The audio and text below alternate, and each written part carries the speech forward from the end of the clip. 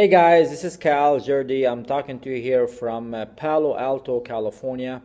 I'm here in the lunch break. My participants went, I'll be back here for lunch. And here I just want to share with you a few tips that might make a difference for you in your communication. Okay, it's a communication class we're doing today.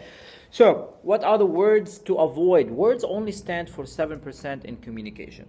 Yes, but the words are still important. So here are the words to avoid. Here's some words that create some kind of tension, some more words that would create more stimulus for others to respond to you in a negative way. So here are some of the words I'm going to share with you right now for you to be aware and consciously aware and avoid. Okay, so the words are what? You. Okay, with the word you, when you point out a finger and say you, or even if you don't point out a finger and just say you, it's your fault, or you haven't sent me this email, or you didn't do this. By just saying you are creating that reaction. Okay, reaction. So if you put your hand just facing like that, palms, with your right palm, press on the left palm. Okay, press harder, and the more you press the right on the left, what does the left do? You got it. The left will press harder. Now relax the right, and the left will automatically relax. So when you say you're creating that resistance. For every action, there's equal and opposite reaction. So that's the first you that I invite you to consider, and replace it with I.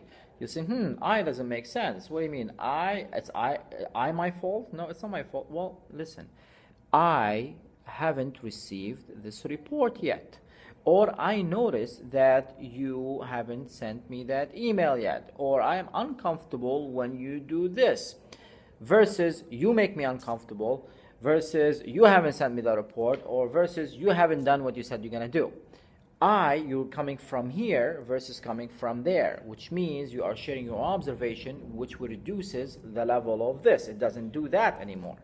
Okay, so this is one word I'm going to share with you today, and I'll be sharing with you more words as we go throughout next week.